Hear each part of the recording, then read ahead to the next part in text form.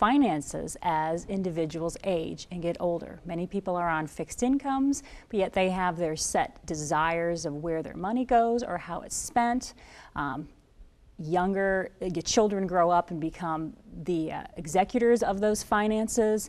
There's not always agreement as far as how the money is to be spent. You know, I've heard stories of the parent getting upset because the adult child is now changing the way things go. I've heard horror stories, actually. Oh yes, I've seen horror stories many times. And I want to go back to what I said initially.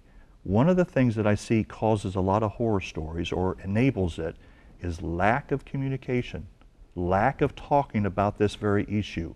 Parents not talking to their children about it, or their grandparents, and vice versa, because for whatever reasons, there's a lot of emotions involved. When you open up about finances, you're dealing with some very strong personal information, so it's hard to share. So you got to kind of pick your spot and be kind and gentle when you do, whether you're an older person or a younger person. But one thing that helps, I found, is that you have a conversation with someone who understands finances, like a financial advisor.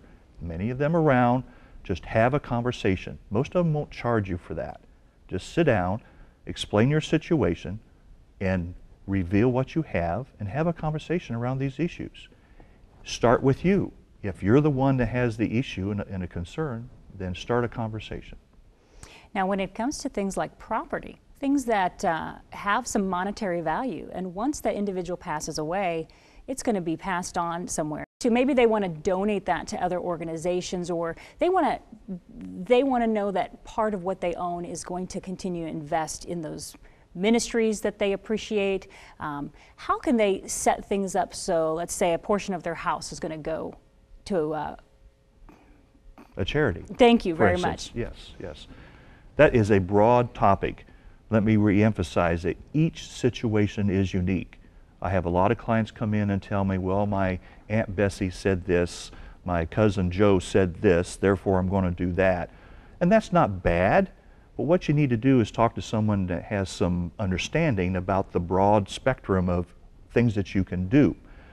Anybody that owns anything can, out of the generosity of their heart, which we promote, give things away and make sure those things go at death or even before death to where they want it to go. As a believer, one of the last things we get the opportunity to do is to give when we pass away out of our possessions and things that God has allowed us to be steward over.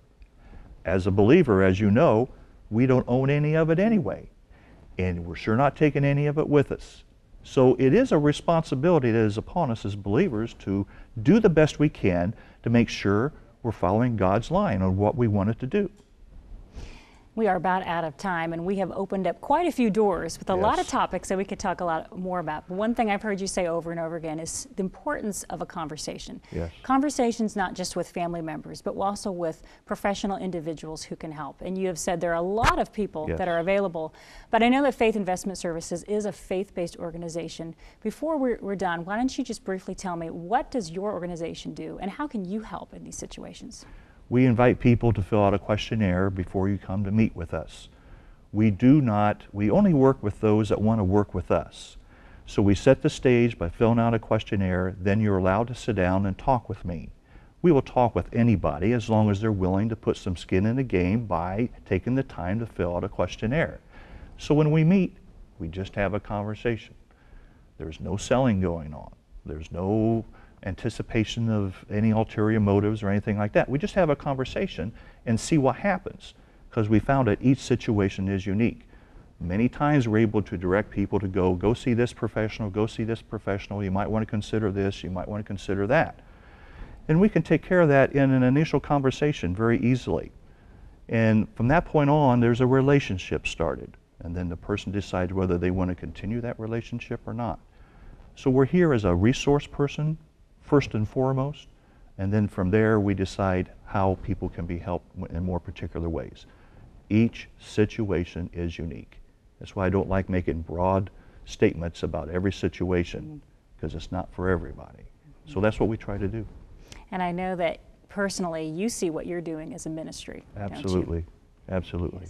We appreciate that. We get a chance to pray with people and encourage them And it's interesting when we see people, when they share and open their hearts about things, it's like God shows up and gives wisdom and insight and clarification. It's not like he's been absent, but it's in the middle of a conversation about these issues that God is giving direction. And we always pray for clarity of mind and purpose, and that we have peace of the decisions that we make.